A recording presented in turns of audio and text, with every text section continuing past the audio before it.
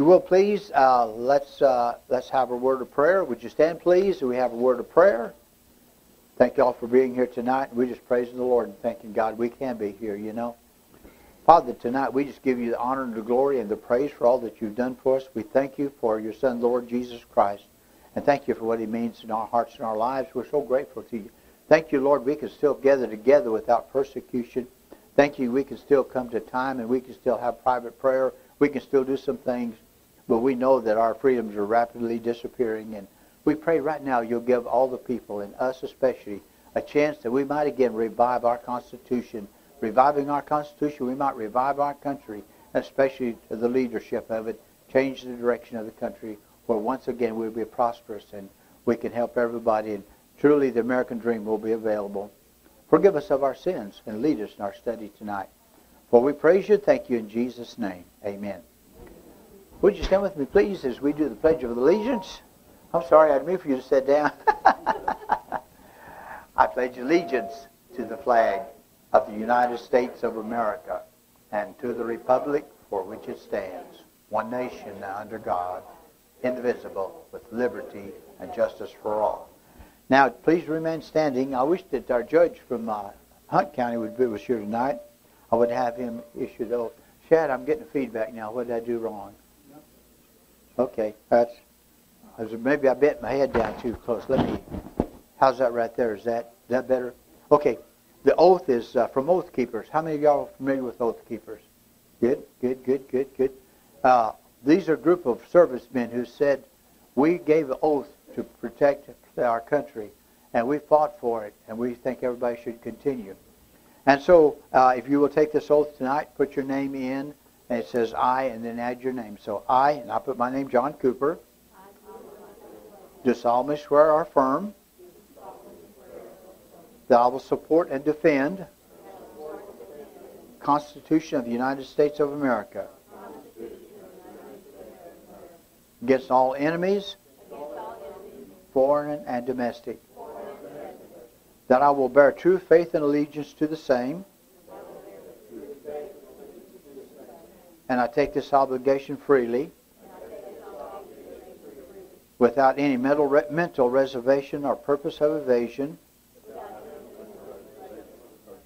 pledging my life, my fortune, and my sacred honor. So help me God. I think that is really good, don't y'all? Remain standing for just one more moment, if you will, please. See if we can get this going. Oh, shit, I did it. I went the wrong way, y'all. Excuse me. See if I can turn.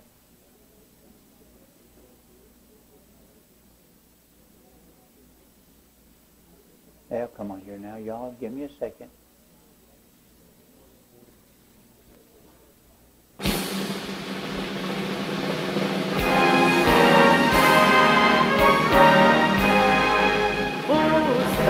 Can you see by the dawn's early light what so proudly we hailed at the twilight's last gleaming, whose broad stripes and bright stars through the perilous fight o'er the ramparts we watched were so gallantly streaming, and the rockets red glare, the bombs bursting in air, gave proof through the night that our flag was still there.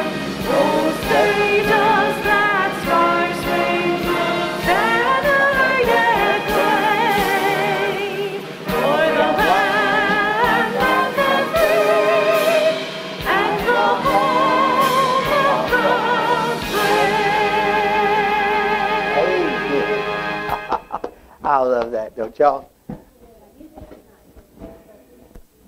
Okay, you may be seated. I'm going to give you John's 5 basics, okay? And I'm going to try not to get too much noise. I'll try to find my niche up here where that I don't create too much background to feed noise. And here's my 5 basics, and I'm going to do this all the time because, first of all, I must realize, and so should you, that God is God. Whether you like Him or don't like Him, whether you believe Him or you don't believe Him, it doesn't make any difference. God is still God. The second thing that I come to realize is that we're all going to die. Sooner or later, every last one of us is going to die. Even our president's going to die one of these days. He may think he's immortal. The way he's acting, you're not too sure. But even, we're all going to die. And then after that, we're all going to give account of our lives. See, with free will comes responsibility. With free will comes a accountability. And so we're all going to be accountable for our lives. And then we look in the Bible and we're commanded to obey the laws of the land. Well, the Bible gives us the basic law of serving the Lord Jesus Christ. The Constitution gives us the law of the land. And so then we stand before God, so we must defend the Constitution just like we defend the Bible. Without our Constitution and the freedom we have in it based on the Bible, then we don't have anything. Except we'll be back in slavery if we're not careful. And our younger generation, they really don't realize it. And so I was talking to a young lady tonight, and I said, "Hon, I'm really sorry, but we're going to leave you and all of you people, your generation, all of these debts that we're accumulating right now." Well, she wasn't too impressed with it, 5 years from now, when she gets out of college and gets out of school and starts going to work, trying to make a living, it'll come through, don't y'all think? Anyway, so we've got to defend the Constitution. And today we're at a point where we need a revival. I think we get a revival of the Constitution. We get a revival of our relationship to God again, because we're probably not going to get much success unless we repent. In 2 Chronicles 7:14, unless we repent, come to the Lord, ask Him to forgive us, and God will heal our land and put us back again where we used to be. Well, that's my 5 basics that I always like to go over. Now, here's another thing too. Our elected officials, Rick Green calls them public servants. Our public servants, if they do not know the Constitution, how can they go to Washington and represent us? Obviously, right now in Congress, they do not know the Constitution. They read it, but they do not know it. Why do they not? Why do we know they don't know it? They're not practicing it, right? I mean, it's pretty obvious, isn't it? So, yeah, really is. And CC, tonight, just a second, I want you to tell about the Citizens Group for Sovereignty. You want to get a microphone for us, Shad. Yeah, tell us just a little bit about that, because we met here the other night. Right. Okay, thank you, John. Yeah, I'm Cece Parker, and I'm a promoter for the Texas Citizens Convention for Sovereignty. And what that is just a citizens group. The citizens of Texas are resisting unconstitutional mandates coming from our state. This is a state offensive, not national. And that's what it is in a nutshell, is that we are grouping here by the House districts throughout Texas to elect delegates to go to the convention to address all the grievances that we're being blitzed with. I mean, I take all night long to go list. It's growing every day. But so that's basically what it is. So watch for it. Our website is tccfs.com, and you can go there and sign up, and you will be told when our next meetings are. Where's the next meeting at? Well, we're going to have a leaders meeting this Saturday in Dallas. It's with all of the Northeast Texas Central leaders of Tea Party people. So this is going to be a real big deal for us, because we're going to get our message out to all those people. So that's good. Thank you. Thank you, Cece. So there's a lot of groups already responding, and I think that there are little groups of people all over our country right now that are just like we are. They're unhappy. We're waiting for the 2012 election, and we're going to see them come out of the woodwork to vote. And I hope they do, and if they don't, we're dead. Now, okay, so we must know the Constitution. Now, here's what I'm going to campaign on. Y'all know I'm campaigning for the United States House of Representatives. I go to Washington. There's one thing: I'm not for sale. See, when I get up there, it's no matter what they say, I'm not for sale, because I know what's going on in our country. I know where our people are at, and I know where our small businesses are. I'm a small businessman, and I'm there also. So I know what that's all about. So what I'm going to say is this all through the campaign: if you don't know the Constitution, you're not a proper candidate. And I'm going to say that. And I don't care what anybody says. I believe that. And if I don't know the Constitution, I'm not a proper candidate. But by the time I start doing it, I'll know the Constitution pretty good, okay? So how do we know our constitutional rights have been taken away from us? That's right. See, you've got it. And we don't know enough about it. You and I know a few things, don't we? We all know a few things. We know a few things about the Constitution, but we don't know enough about it to really defend it, do we? If a congressman come up to you and said, we now have the right to take away your freedom and put you in jail when we get ready, you're not going to know any different unless you know the Constitution. And they think maybe they might have those rights. So we're not studying China's Constitution tonight. Whose Constitution are we studying? Let's get personal. It's my Constitution. Is it your Constitution? Is it your Constitution? That's right, it is yours.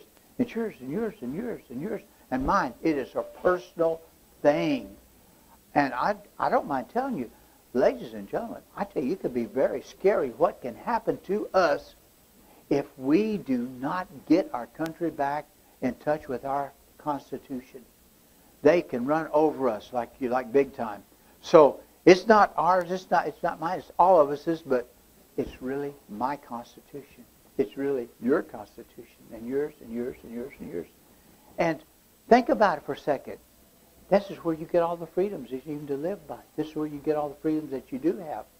And this is where you don't get some of the freedoms that's been taken away from us. It's a personal thing. They took them away from me. They took them away from you. Don't you resent that you can't pray? Don't you resent that the VA has taken prayer out of the VA hospital, the VAs down there, and funerals? And Cece just told me a minute ago. What was the last thing you heard, Cece? I heard on the Was a friend of yours? Yeah, Dan Flynn. Wait. Okay, that's good. Okay, Dan, tell about Dan Flynn. Yeah, Dan Flynn was on the Mark Davis show this morning. He's the state representative for the Hunt County, Van Zant, and Rains County, and he did not stand up strong enough. He said, oh, it was terrible. His son, Dan's son, sings at a lot of the VA funerals, and he usually sings a patriotic song and a religious song. There is a minister who oversees a lot of the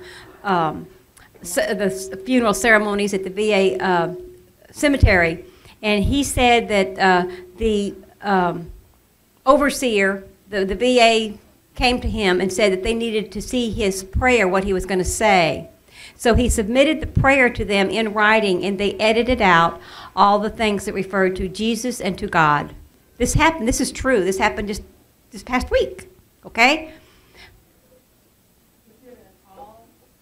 Yes, all veteran cemeteries. And Mark Davis asked Dan Flynn if he felt like this lady should be fired, and Dan Flynn said, no, it's terrible, but I don't want her fired.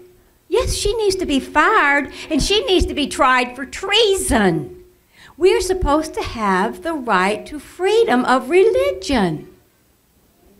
I'm headed back to John, and we can learn what our rights are. All right. Thank you, Cece. And she's right.